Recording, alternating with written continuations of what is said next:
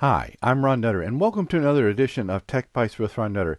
In this video, we will talk about how to set up your Raspberry Pi 4 with aircraft tracking for your smart home. Now, this is part 2 in the Smart Home Raspberry Pi series. This video is also available as an Amazon Flash briefing or podcast. Please go to techbiteswithronnutter.com for more information.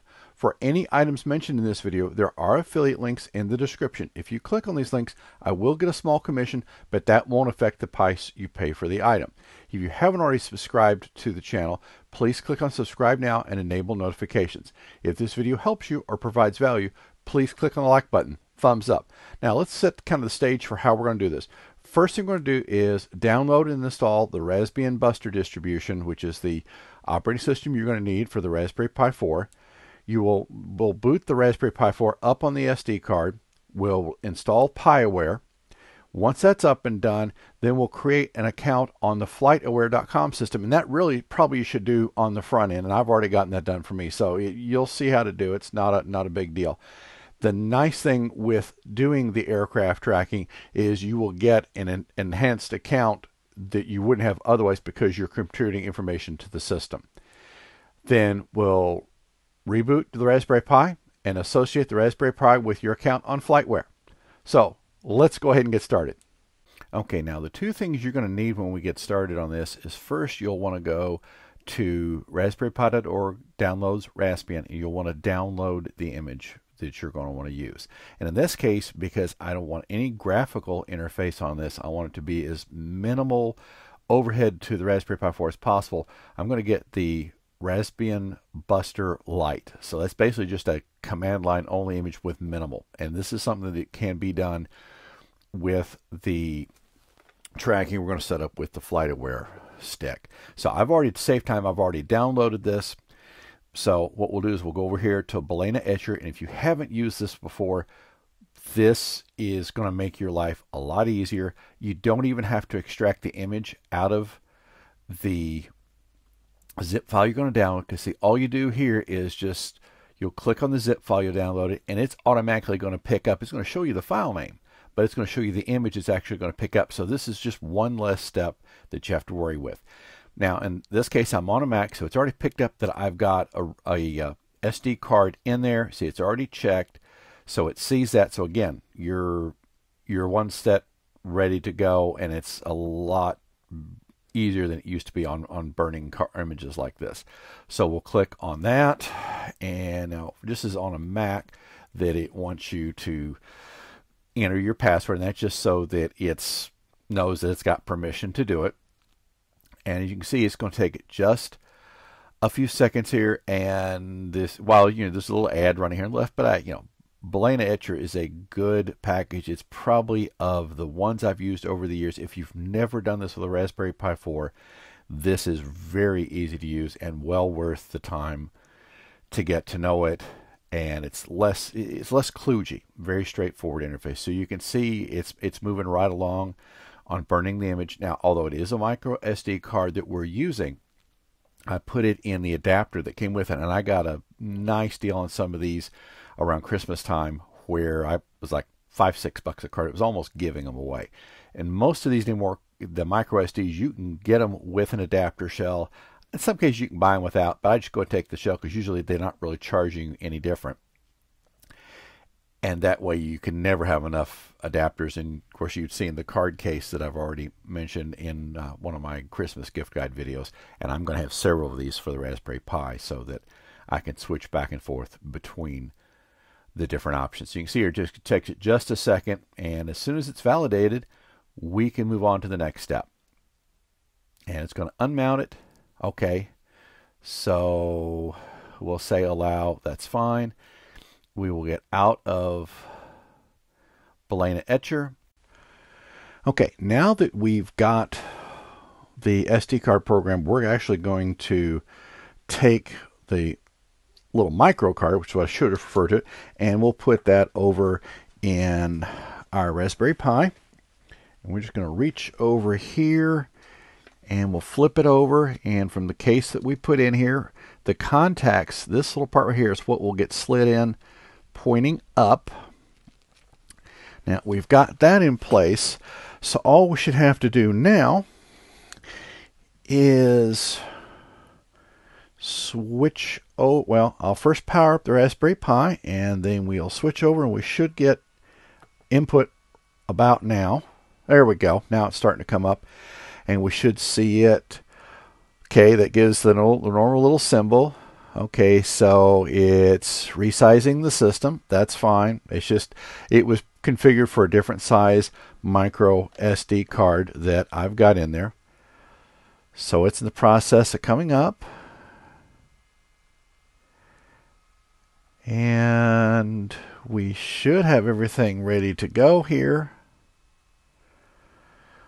momentarily. And let me drop the graphic out of the way here for just a moment so you can see the full screen of it. So it's going to take it just a little bit to get started. So you can see it's already got the login set ready to go. And if I had a keyboard attached, then I would just log in. You can take any USB keyboard, and actually I'm going to be ordering a keyboard in the next day or two that I can permanently leave with the Raspberry Pi, and then we'll remote in from this point on. So we've got it up and running. It should already have an address, and we will then switch over to a secure shell session. Say that fast 3 times: secure shell session, and then we'll have it a little bit easier to read. Okay, so now we're at the part where the rubber is going to hit the road, and we're actually going to switch over. I've got another laptop sitting right beside me, and I've already got a secure shell session. I can't even say that right today. Secure shell session into the Raspberry Pi. So let's switch over to that, and then we can move on from there. So now these are the instructions I'm following, and I'll have a link in the description. These are right off FlightAware.com's website. So you're just going to see what I'm doing, and then we'll shift over here. This is the Raspberry Pi session I've already got up and running. And if you're not used to seeing this particular type of client presentation, all this is an add-on that you can get with Google Chrome. It's an extension, so that way it's right there. You don't have to get any other software to do anything. So let's go ahead here, and we'll just mark this whole line. Let's see here. Copy. Ah, there we go. Okay. Well, wget. Okay, that's done. Now she's got to find out how to do it. So we mark the whole line here, and then we right-click and go copy. Alt-tab to get to the Raspberry Pi window. And so it's got the PiAware repository all set up for us. So now what we'll go in and do is, these are all the commands that you're just going to have to run them in order, and I could paste them all at once, but I'm a little old-fashioned that if something's going to go wrong, I'd rather catch it and not have to go through a bunch of error messages. So we will do sudo apt update, paste that in, and it's going to go through a little bit of gyrations here on doing a bunch of updates, but these are things that really, before installing anything on a Raspberry Pi image, it's pretty much a matter of things that you should do anyway, just have it update. So this has got everything in place. So now we will do the installation. If I can get it over here and get it, the line copied. And then we'll paste that in. And do I want to continue? Oh, gee, it's only a 32 gig card. Do you think we can spare 45 megs? Yeah, I think we can. Let's go ahead and tell it yes. When I first started working with Raspberry Pis, well, back at the Raspberry Pi 2, I think was the first one I got. I mean, if you had a 4 gig card in it, you had a big card in it. So this is just doing all the setup that we're going to need. Now at this point I have not plugged in the little flight track dongle. I'm waiting until I've got this pretty much set to go. So now we've got to go through here, and we want it to do auto updates when appropriate, and obviously I've got to do a right click and then copy for this to work right, and then do right click and paste. Okay, now it's done that. Now we will also want to allow manual updates.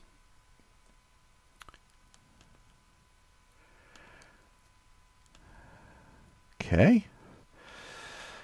And now what we want to go through here is install the receiver software.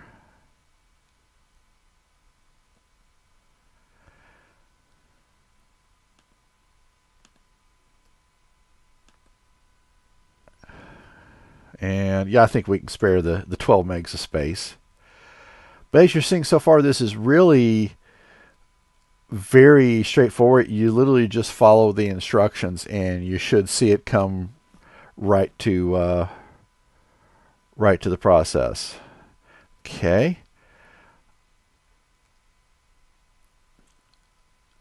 All right.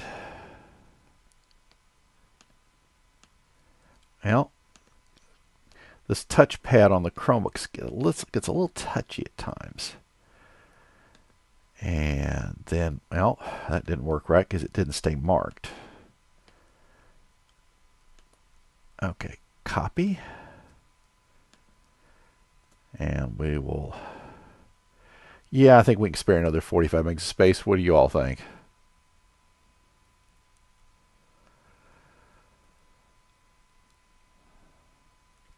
And as you can see, it literally, that's the beauty of the way the folks at FlightAware got this all set up. It just simply runs. I'm sure there may be cases when it errors out, but so far this is going significantly smoother than I would have thought. And it's creating some different links and everything, so it's restarting some services.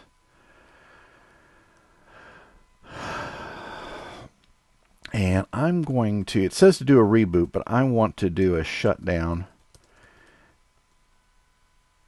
And okay, so it's in the process of powering down, and we can switch over to the direct link, and you should see, okay, it looks like it's already down at this point, because I'm basically put a switch input over on there, so it's done. Okay, so what I'm going to do is move back over here, and now we will take the little, well, actually move over and switch cameras.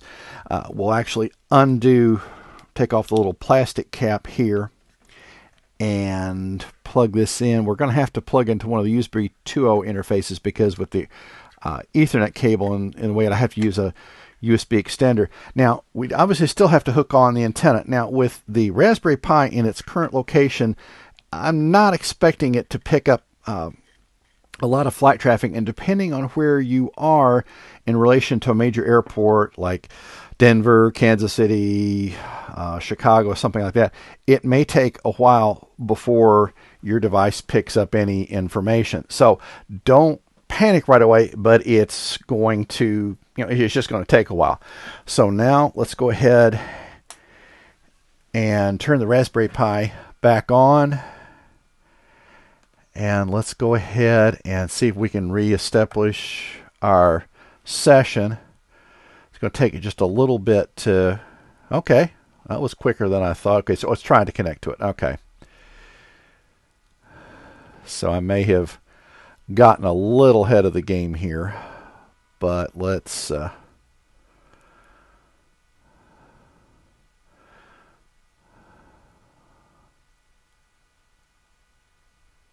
okay, this day of instant gratification, and we want everything now. So let's, there we go. There's the other window. I wanted to see where it was coming up. That's why I've got an HDMI connection directly out of the Raspberry Pi. So there we go. And then now that we've switched over here, now it did finally come back and ask for the password. So since we're running the default accounts on here, which I would encourage you to change at some point, that we need to change the both the account and the password. So it says security risk, but right now we're just testing to get this up and running, so we're not going to worry about it a whole lot. And since we've already done a reboot in the old-fashioned way, so now we're going to switch over, and I've already logged in at this point, so we will tell it to check in for the Raspberry Pi. Aha, it found it, and it did not take 5 minutes. So that's good. So it says it already sees the software, and so it's claimed it. And at this point, because it's local, that helped. But if your laptop's on a different network than the RPi, then it may just take a little bit of time to do it. But obviously, local discovery is better. So now it's just a case of we'll look at the statistics, which I wouldn't expect it to have any statistics at this point. But this is what you'd expect to see. So this is something that is very handy to have. I mean, I've been a fan of aviation off and on for many years. For a while, I flew with Civil Air Patrol, which is an interesting experience. If you ever want to get into that, there's a lot of good things you can do. You may be working in conjunction or support with the state police in drug interdiction when they're flying low-flying helicopters, and you're relaying their radio traffic back to state police headquarters or wherever it's being handled from. Especially in times of emergency, Civil Air Patrol can be very useful because they've got single-engine Cessnas for the most part, and I actually got ground school training on one of the glass cockpit ones. So anyway, but I'm going on. I like to know what's up in the air. Now, this is something that as the planes are being upgraded, or it's a new one that's just come out, they have a transmitter that this is actually picking up information from. So the fact that it came up this quickly, I'm impressed. So really, it's just going to take time to populate this and to see what it's capable of picking up. So you see what's involved. This really, I mean, you saw the instructions I followed. We'll go back over here to hit the right button. There we go. It's amazing when you hit the right button on the controller. So this literally, I just followed the directions that were here. Again, I'll put links to that in the show notes.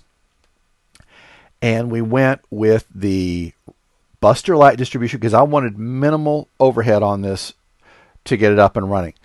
So now it's just a case of hurry up and wait. And I'm in an area where I may not have a good view of the sky from the window I'm going to put this in, so it may take a while for me to see anything, but you never know.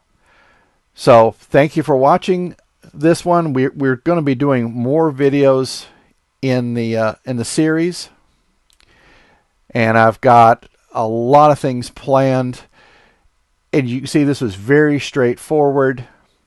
Now at some point you're going to see videos to the right or left of me on the next steps in the series of the one you're watching, or some other content I've produced. If this video helps you or provides value, please click on the button, which is thumbs up. If you haven't already subscribed to the channel, please click on the subscribe button now and enable notifications, and we'll see you in the next video. Take care.